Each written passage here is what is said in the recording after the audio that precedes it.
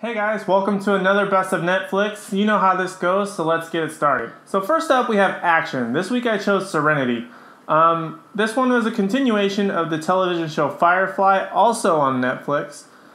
This one's basically like space pirates slash cowboys. It's really an interesting concept, but I mean, I never watched this television show before I actually watched the movie. I went into this movie knowing nothing about this universe, but I actually have a lot of fun with this movie. The only downside is that rewatching it recently, the graphics are a little bit dated, just a tiny bit. You can clearly tell that some of it's pretty CG, but it was like 10, 15 years ago, so I mean, it's kind of explained that, you know, I can let it go that this movie isn't perfect. But fun fact, this was actually written and directed by Joss Whedon, the same guy who did Avengers 1 and 2. Now, when I rewatched this, I really saw a lot of the Avengers stuff in Serenity. I saw a lot of the themes, similar camera angles, similar set types. But it's still definitely a fun movie to watch. You don't really have to know, again, like I did about the series. I knew nothing, so I mean, I went into this completely fresh.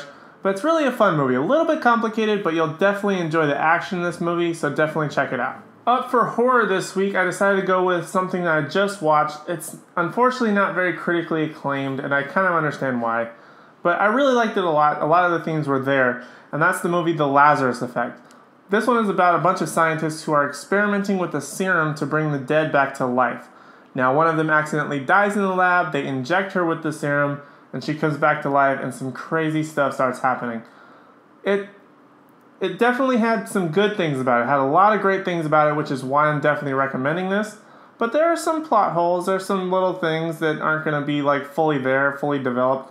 But it's definitely a fun movie with a lot of good concepts. And I wish they would have made it a little bit better, but it is what it is. You can't really complain.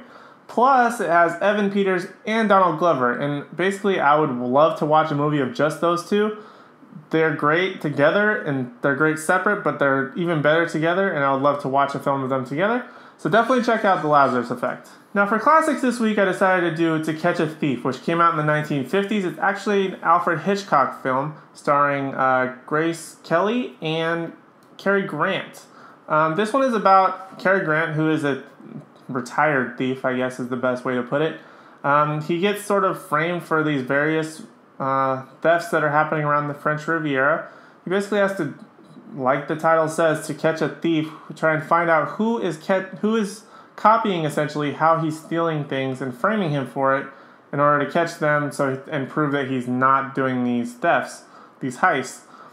It's a pretty interesting story. I mean, I'm not that huge into like this type of Alfred Hitchcock story. I like a lot of his creepier stuff.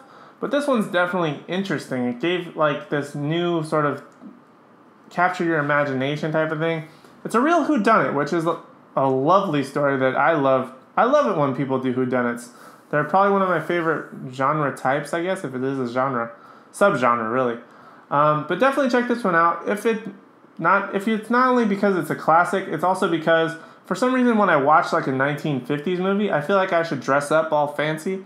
Because it's very stylized, which is really a good concept. I mean, it was the style of then, but it's interesting to watch now, and it just makes you feel like you want to dress up all fancy, so check it out. Up for comedy, I decided to do Without a Paddle. Now, this one has to be probably one of my most all-time favorite comedies. It came out in like the early 2000s, if I'm not wrong. It has Matthew Lillard, Dax Shepard, and Seth Green. They play three best friends who decide to go on a camping trip after pretty much falling out of touch. But once one of their closest friends dies, they decided to finally take this trip, and a bunch of crazy stuff happens. It's got so much great comedy in this film. You actually felt like the chemistry was pretty real between the guys, at least I felt like.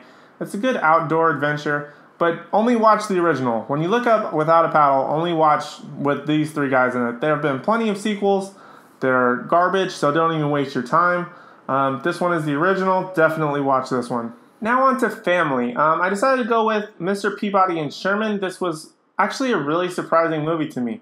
I was unsure about the concept when I first saw the trailers for it a couple years ago. I finally got to watch it, and it was actually pretty good. I liked the comedy in it was great. It's a time travel story. I love time travel stories for some reason. This one did it in a really interesting way, and I think because it was animated and in a kid's version, I'm talking about the movie, by the way, not the Netflix cartoon. So when you look it up, watch the movie, not the original show. But I like how they did with playing with time and doing it in a kid's way. Kids' time travel is a lot of fun for me. I don't know what it is. I think because time travel in adult films, or not, not adult films, not those films, in more contemporary films, I guess, more age-appropriate films, they take themselves a little too seriously. Like, Bill and Ted was that sort of tween, I guess, early teens. So, yeah, basically, definitely check this one out. It's great for the kids. It's great for watching with the family. Even if you just want to watch a good animated film, definitely check this one out. Now on to documentaries. This is probably one of the weirdest, not weirdest, but it's very interesting documentary to me. It's called Super Size Me. If you have not heard about this film, it's been out for quite some time. It's about a guy who eats McDonald's for every meal for 30 days. He basically tracks the results on what it does to his body. He talks about some things McDonald's does with their food processing, stuff like that. It basically turned McDonald's on its head. It exposed a lot of things about McDonald's that people didn't like, nutritional facts and stuff like that people didn't like. But for some reason, it does the opposite to me. Like, when I watch this film for some reason, I don't know what it is, but it makes me want to go and eat McDonald's. I don't know if it's my inner fat kid. I don't know what it is, but check it out. It's definitely an interesting concept. I mean, McDonald's has drastically changed their menu, their style of food, pretty much basically everything since this documentary came out, and it's worth checking out. All right, on to romance and drama. This one has a little bit of both, and I think it's probably one of the most visually stunning films, and that's Pleasantville. This one's about two siblings, a brother and a sister, who accidentally get trapped inside of one of their TV shows, which is black and white. Now, when they're in this world that's set in the 50s, they sort of interact with things and start changing some things, and then the world starts having some color pop up here and there, until eventually the whole world is filled with color. It's just such a stunning film visually, in my opinion, that goes from this black and white to full color, and you really get this sense of beauty, both black and white, transition, and color. It's an amazing film. The story is really good. It's got a ton of great stars in it, especially like their big roles. Like, it's got Paul Walker in it.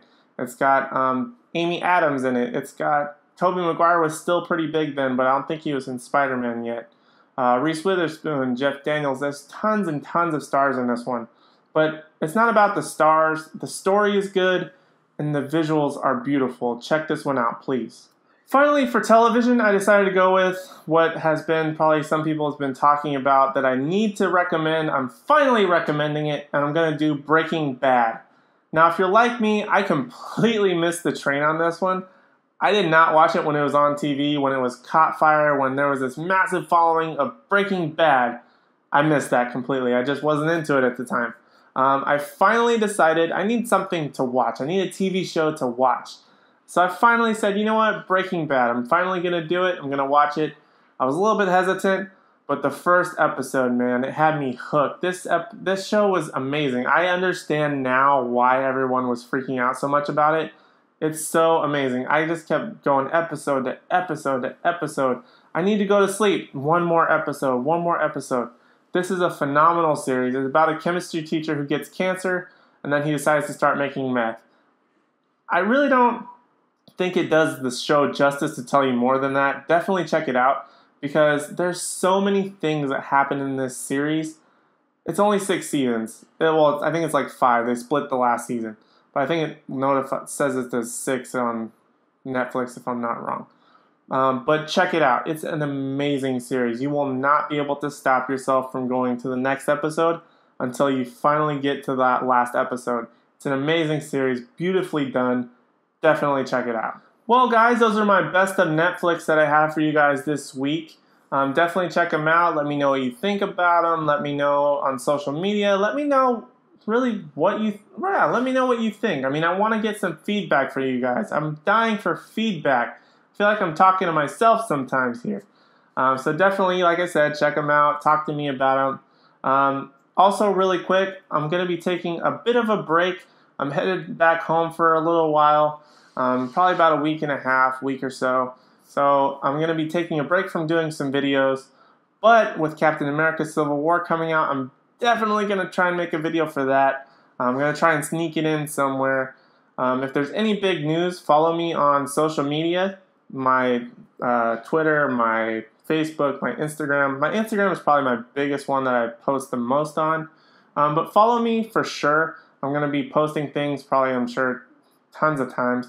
Whatever news there is, I'll post it. But I'm definitely going to try and sneak in a Captain America Civil War video at some point. Hopefully I will be able to see it soon because my anxiety is driving me insane. So definitely follow me. Make sure you check in with me because I'm probably going to post at least some things. So definitely follow me. Thank you so much for watching. I really appreciate it. Oh, by the way, before I go, tomorrow I'm also doing my May picks, which I'll post again on my social media, my reviews for that. So be sure to check out that video and then watch those films. We can discuss them at the end of the month.